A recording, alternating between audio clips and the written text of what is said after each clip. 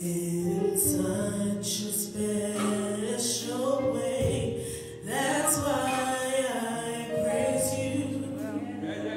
I lift you up and I magnify your name. Oh, that's why my heart is filled with praise. I love you. I love you. I love you, Lord. I love you, Lord, today. Because you care for me in such a special way. Such a special way. That's why I praise you. I lift you up and I magnify your name. That's why my heart is filled with praise. My heart, my mind, my soul belongs to you. You paid the price for me. Way back on Calvary. That's why I praise you. I lift you up and I magnify your name. That's why my heart is filled with praise. I love you. I love you. I love you, Lord, today. Because you care for me in such a special way. Yeah. That's why I lift you up and I magnify your name. That's why my heart is filled with praise.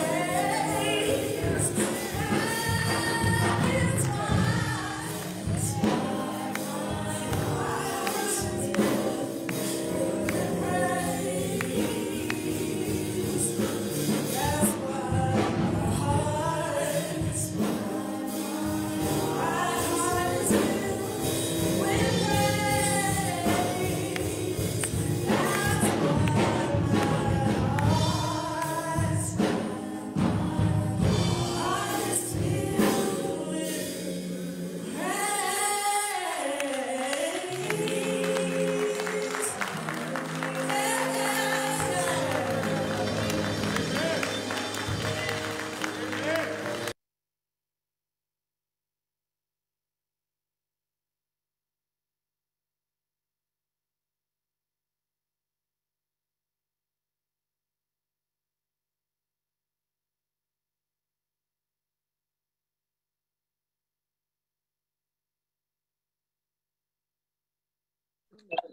Andrew, are you back?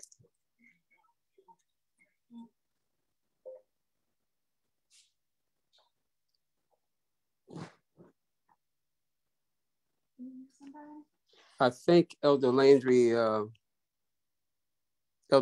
in the process of communicating with our speaker tonight. He hadn't made it back yet. But in the meantime, there might be someone that maybe just has another testimony that we didn't have time for earlier. We're just trying to give him a little time. To come back online. Pastor Stinson is on now. Oh, he is? Okay. All right, good.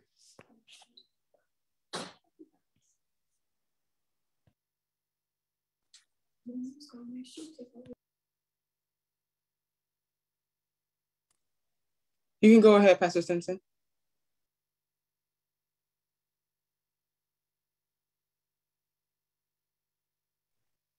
I'm back. Pastor Stinson was having a problem getting on, but I think he should be coming in now.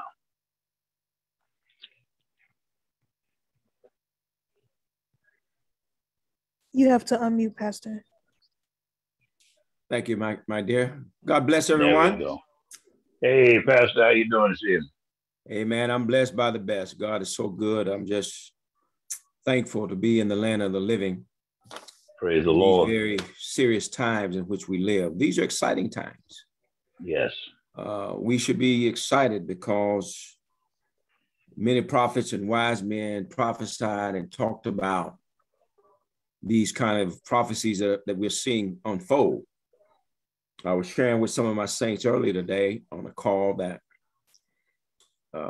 there was a news flash in Shanghai, China. And the people over there got afraid because they thought the world was coming to an end. They thought it was Armageddon already. The sky was blood red and the water had turned to blood. Isn't that something? Yes, sir. Remind us of the plagues that's going to be poured out in these last days. So, brothers and sisters, we're seeing all kind of miraculous manifestations in these last days that we're in the end times. Brothers and sisters, I count it a joy to be with you as always. It's been a little while since I last spoke to this body of believers, but I'm always thankful to be able to share a word of encouragement to the saints of God and the Berean SDA Church in Baton Rouge on behalf of your very distinguished leader and my colleague and my best friend, Pastor T. Ron Wegar.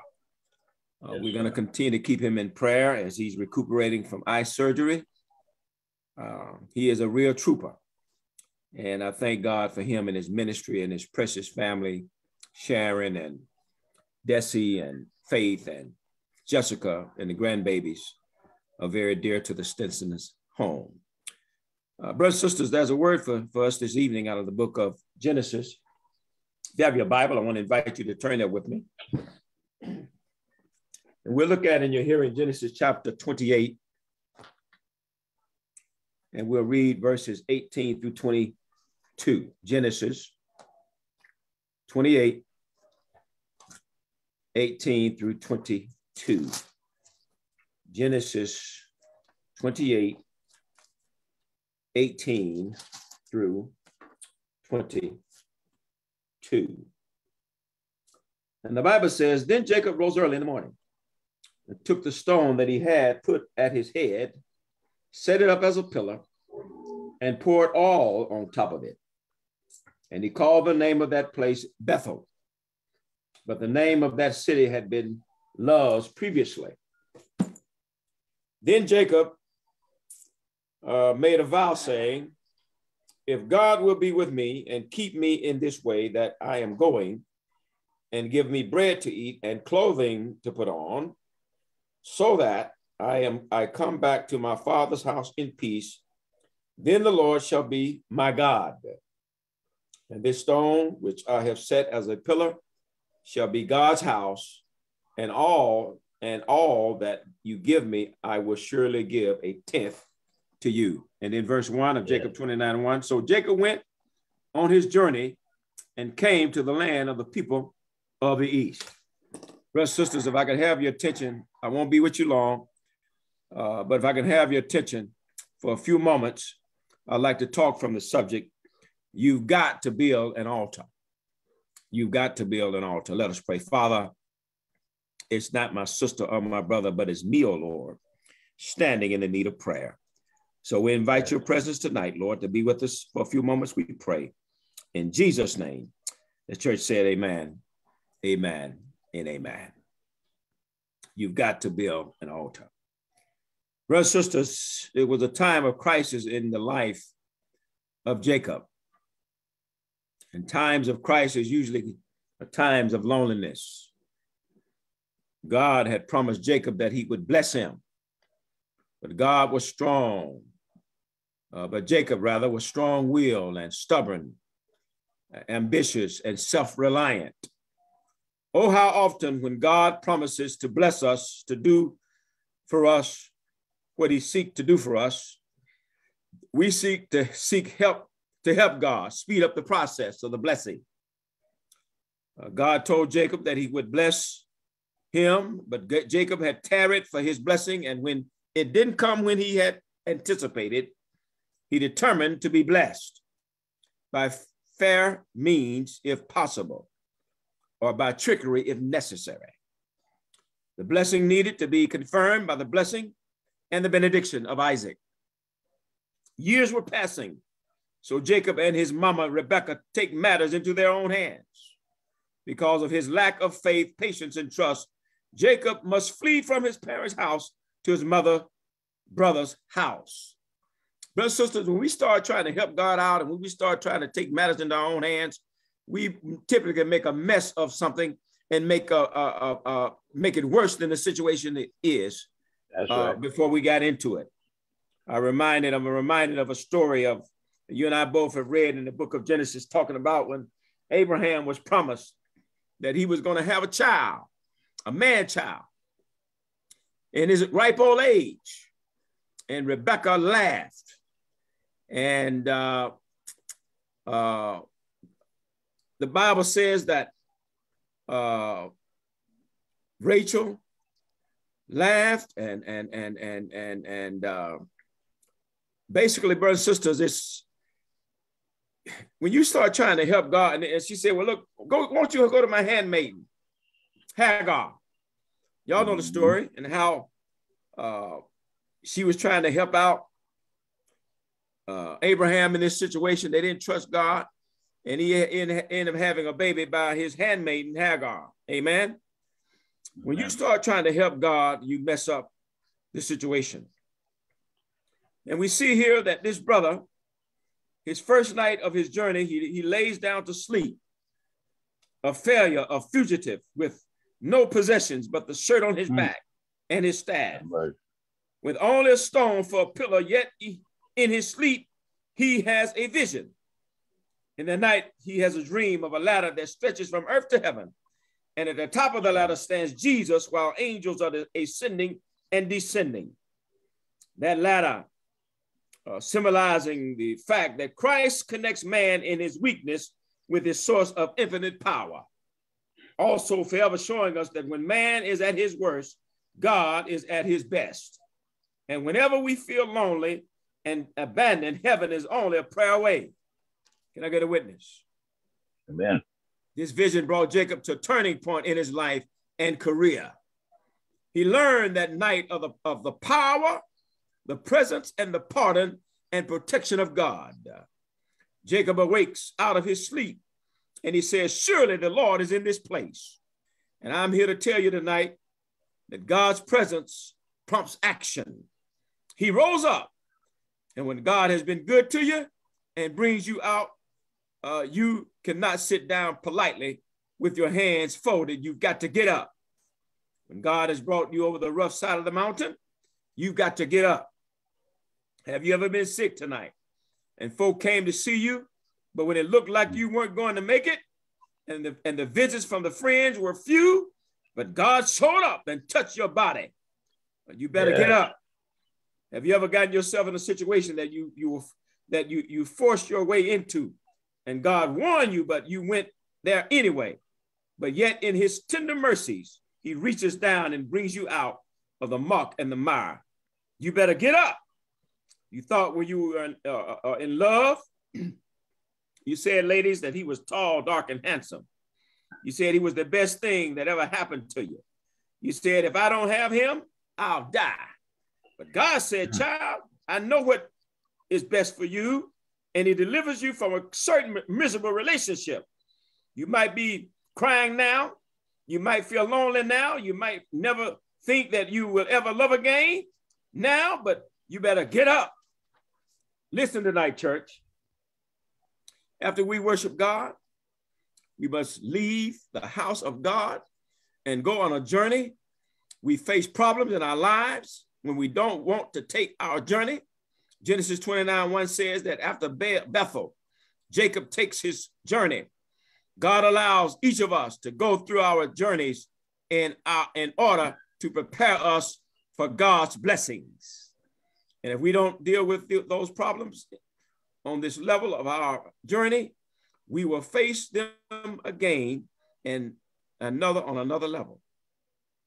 So whenever we face problems and trials in our lives, whenever we face tests in our lives, it is not proper or correct to blame them all on the devil.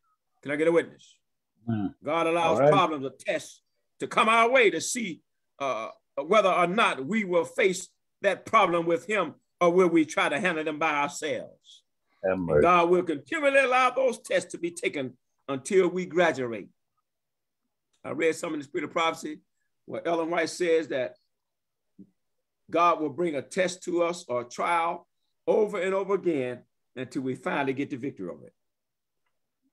And then after hearing from the voice of God, Jacob takes his journey, and it is a 450-mile journey that takes him into the house of his uncle Laban. And there he begins the process of courting Rachel, Laban's youngest daughter, for 7 years. Lord have mercy. There was a time when a man had to prove his love. After the end of 7 years, he goes into the tent and patiently waits on his grand prize. The Bible says that Laban sends his daughter into him who was fully covered. That's a sermon by itself. She gets to the bed and spends the night, and in the morning he turns over, and instead of seeing fine shape like an hourglass Rachel, he looks eyeball into the face of old cross-eyed Leah. The deceiver has been deceived, and he had to work another 7 years. Brother, sister, don't pay to try to trick people. What goes around, come around. The Bible says, be not deceived, God is not mocked. Whatsoever man soweth, that shall he also reap. He that soweth to the flesh shall of the flesh reap corruption. But he that soweth to the spirit shall of the spirit reap life everlasting. Yeah. When you trick people and you have a history of being a flim-flammer, like Jacob was, a deceiver, but somebody smart enough to trick you. That's why you better always treat people the way you want to be treated. Amen. Amen. My brother, he says here that instead of blaming all of your troubles on the devil, you need to go back in your own life and see who treated you like dirt. Who did you talk about? Huh? Who did you disrespect? Yes, who did you tease? Who did you make your last laugh? Amen. So brothers and sisters, what goes around, come around. After 14 years, the one that Jacob loves the most is fruitless. This means that sometimes what you want does not always come through expected channels. Did you get that, or did you miss it? You can't limit God. You can't tie him down. You can't force his hand. When God wants to bless you, he will bless you like he wants to bless you, and through the means and channels that he chooses to bless you. That's right. You can't limit God. This means that you must learn how to thank God for disappointments. A strange thing on this journey, he had to work all these years. Jacob, finally receiving his emancipation from the cruel treatment of Laban, his uncle, he seeks to make his journey back home. He finds out that his brother Esau is looking for him.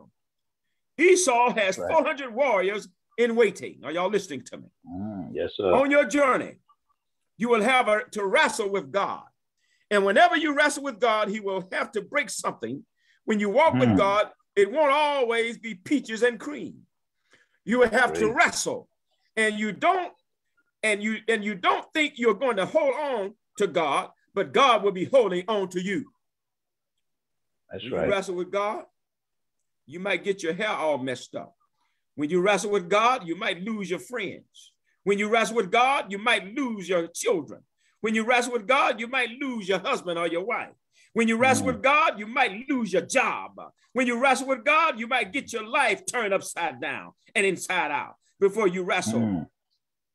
Before he had to break something, you thought you were all that. When he broke your finances, You found out that money is not so important, huh? Before you met God, you were running, but now you walk with a limp, huh? The limp symbolizing that it is only through our helplessness that God can use us.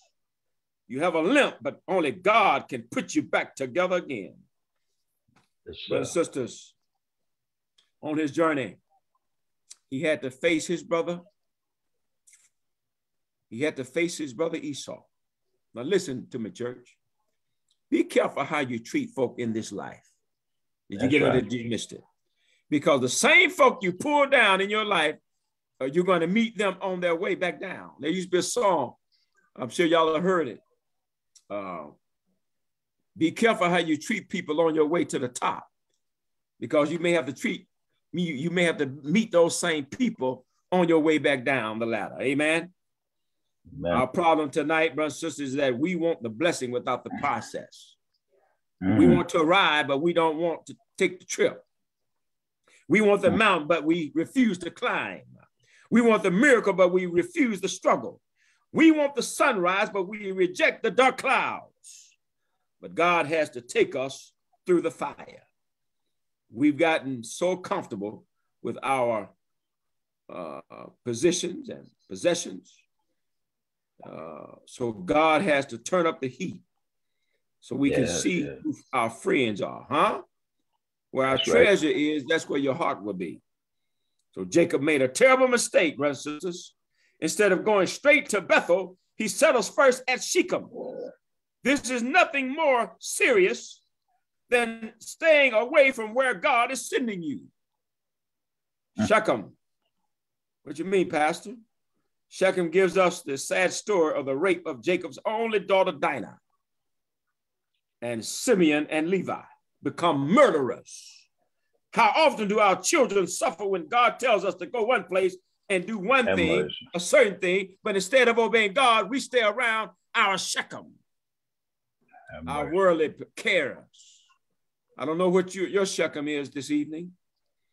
Instead of centering our lives around the house of God and the altar of God, we center our lives around the jobs and the cares of this world, and our children suffer.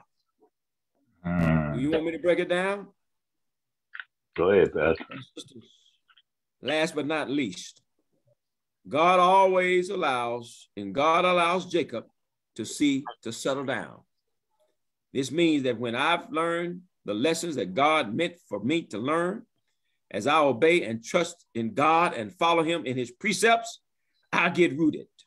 So when problems come, they may blow up or blow me, but they don't move me. The leaves in my life may fall. Some of the branches in my spirit might give way, but I am settled. That's right. All of us must build an altar of God in our own hearts. And if we put the altar in our hearts, wherever we are, Jesus is. But we must take our journey. We must learn our lessons. We must accept our priorities. And when God allows us to settle, we will look back and cry out, guide me, O thou great Jehovah. Pilgrim through this barren land, I'm weak, but you're mighty. Guide us with your powerful hand. Bread of heaven, feed me till I won't no more. Bread of heaven, feed me until I won't no more. Yes, sir. Brothers and sisters, I don't know about you, but we serve a God who's able. So as I close tonight, my prayer for you is that you and I will learn how to build our altars. Yes. Altars of sacrifice. Yes. Altars of deliverance. Altars of humility. Build an altar of kindness and love to one another.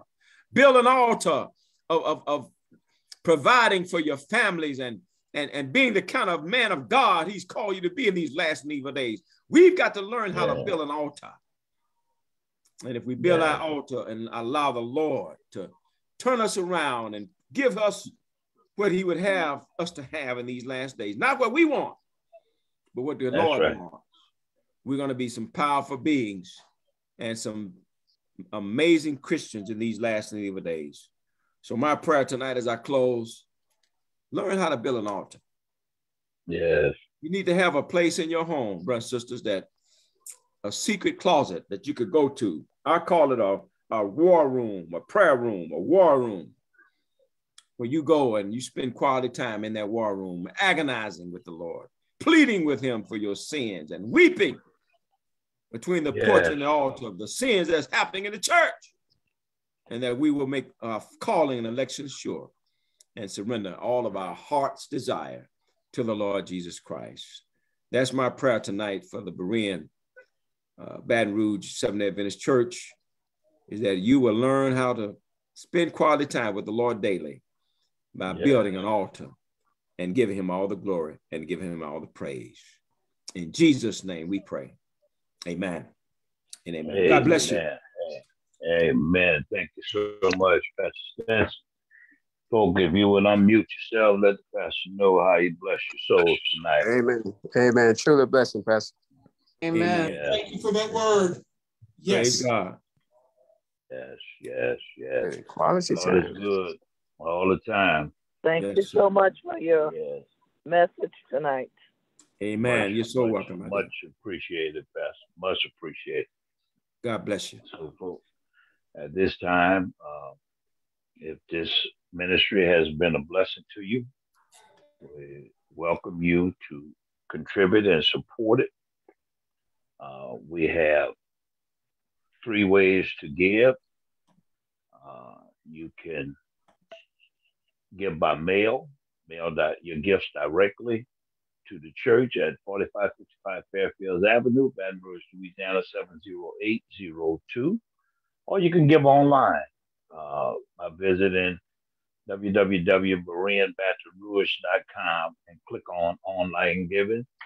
And we also have a cash app, $Berean 4555. Whatever the Spirit leads you to do will be much appreciated. We would love for you to join this ministry and support this ministry as we try to bring the word of the Lord to folks in these last days. So at this time, I'm going to ask Elder Manuska to come and give us our benediction, and then we will go into our afterglow and discuss what we just heard.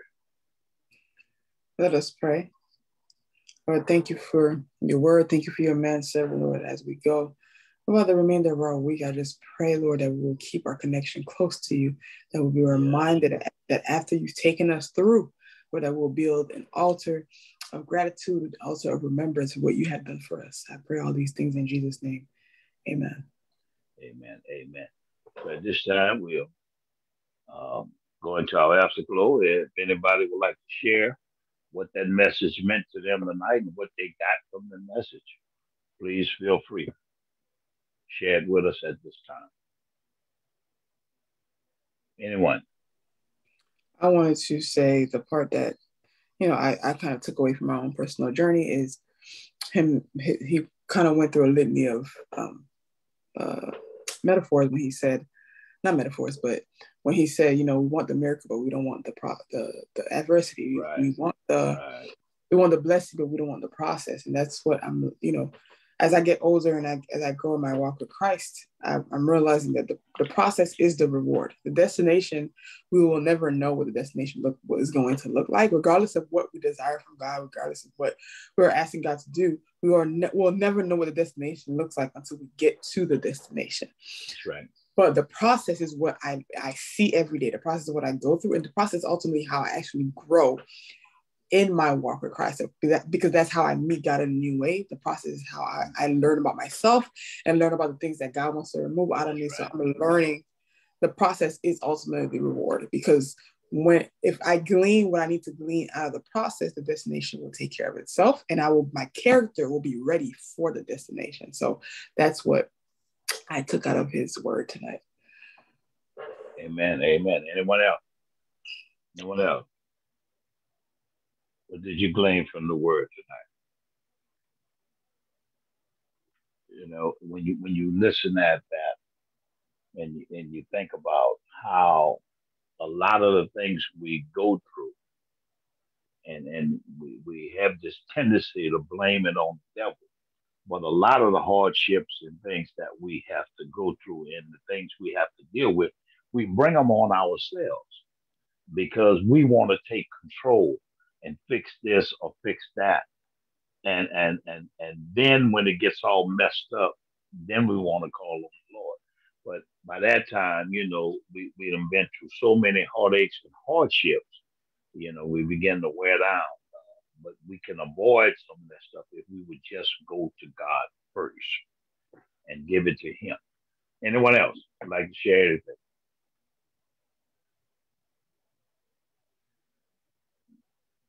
Okay, well, Pastor Stinson, we sure appreciate you being with us tonight.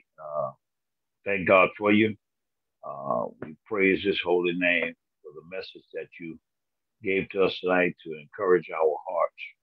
And may God continue to bless you and keep you and just maximize the effectiveness of your ministry. And we thank you so much for being with us tonight. So at this time, if we will just close out our prayer. Our Father and our God, we just so thankful for this opportunity, Lord, to just assemble and hear your word. Words of encouragement, Lord, words of hope, words that keep us from growing weary of well doing. Continue to saturate our minds, strengthen our hearts, Lord, that regardless of what we face, Lord, whether it's the hardships coming from the devil or the hardships we inflict upon ourselves, Lord, please forgive us. Fill us with your Holy Spirit, Lord. Strengthen, guide, and keep us, Lord, that your will become our way and that we will live, Lord, in such a manner to glorify and uplift your holy name. And we'll be careful to give you all the praise, all the honor, and all the glory. In the worthy name of Jesus, we do ask and pray. Amen. Amen. Thank you, everyone, and good night.